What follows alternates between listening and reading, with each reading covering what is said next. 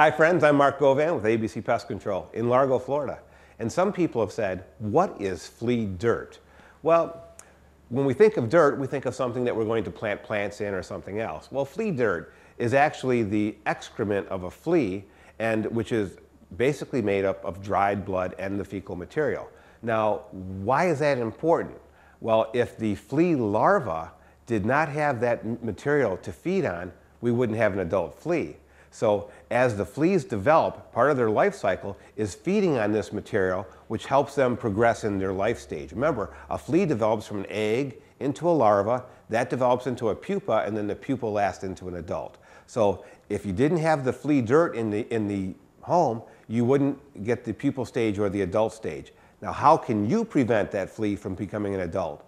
Well, the easiest way to do it is by using a vacuum cleaner inside the home to vacuum your rugs on a regular basis, once a week or more if necessary.